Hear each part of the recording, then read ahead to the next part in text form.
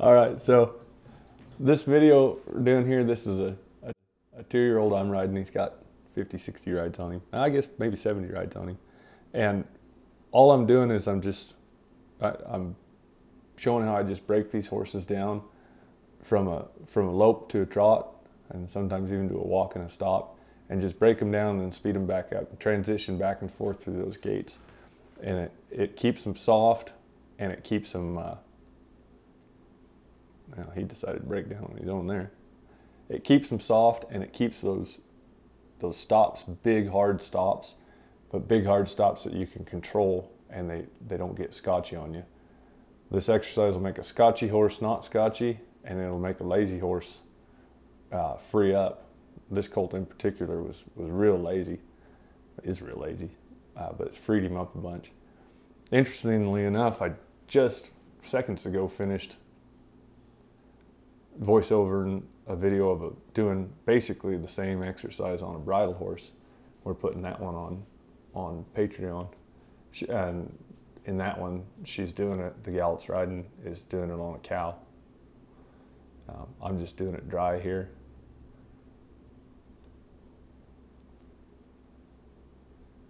So I lope along, lope along, lope along, and then I pick up just my inside rein when I do, and I try to break him down mostly with that inside rein and inside foot, almost side passing him out of that lope into a trot. So I never really pull on him. I kind of just push him out of that. Looks like I'm loping him around here a little bit just to warm him up.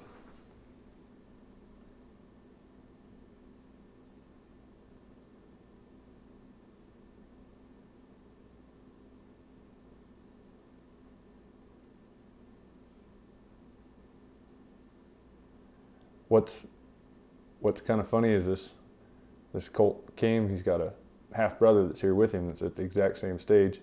This one I have to do this exercise to free him up. On the other one I do the exact same exercise to slow him down because he's kind of got a motor on him. But it works on any horse at any level.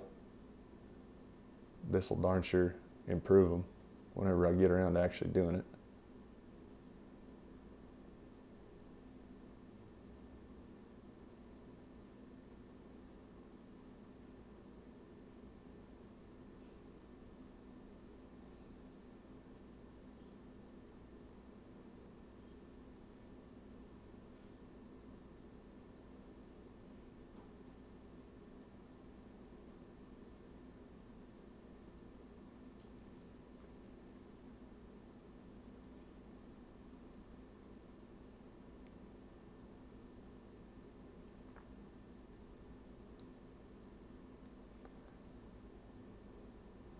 There's his stop. That colt's got a pretty good stop on him.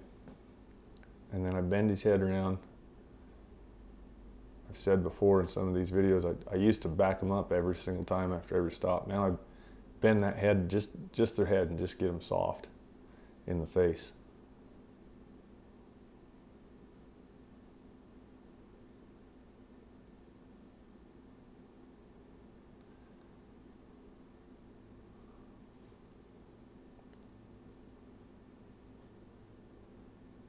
This colt, he's had a lot of trouble picking up that right lead, and this exercise has helped that too.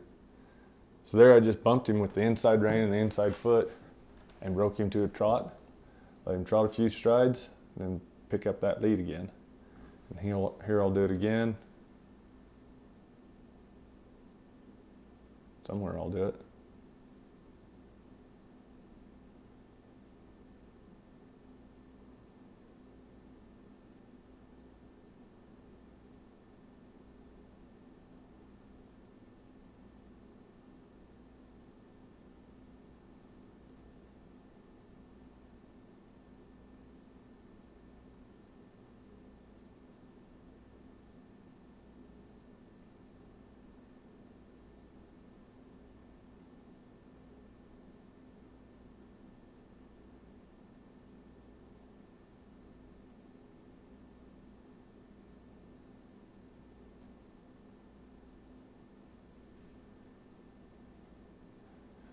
I guess maybe that other time I didn't bump him down.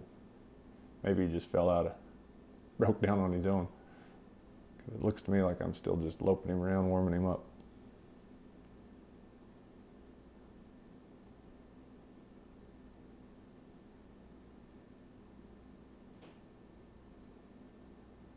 There. There's where inside foot, inside leg, broke him down, let him soften up in the bridle, in the snaff bit. I tried to keep him soft through the whole maneuver, keep him framed. There, he came out of frame, so I bumped him back into it. Pick up that lead again. And this is a really simple exercise. It's one of those, it's so simple that you forget to do it, but it's a good one.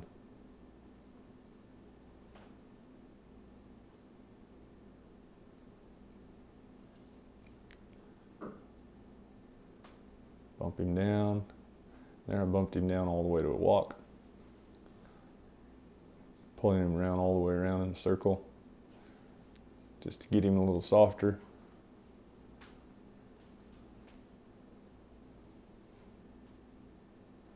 Pull him around, soften on that face some more. Evidently that was all the video. There, I only did it a couple of times. I guess it was just to show that's how that exercise works. It's just break them down a couple of times and break them down into that trot and then pick the lope back up.